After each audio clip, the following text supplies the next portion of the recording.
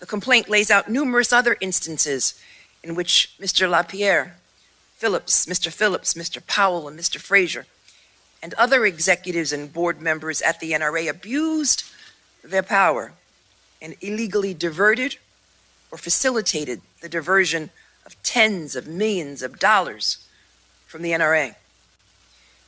These funds were in addition to millions of dollars the four individual defendants were already receiving in grossly excessive salaries and bonuses that were baseless and did not adhere to prudent standards for evaluating and determining compensation as is required by law.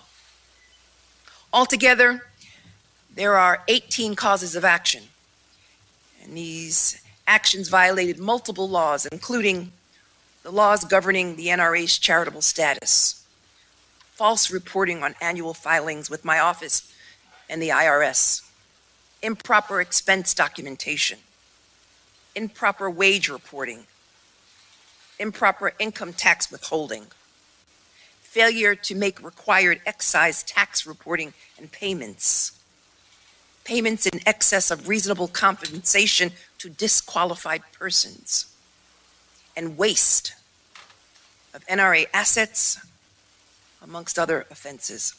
For these years of fraud and misconduct, we are seeking an order to dissolve the NRA in its entirety,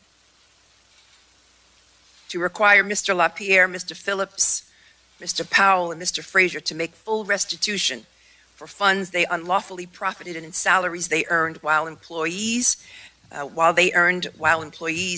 pay penalties.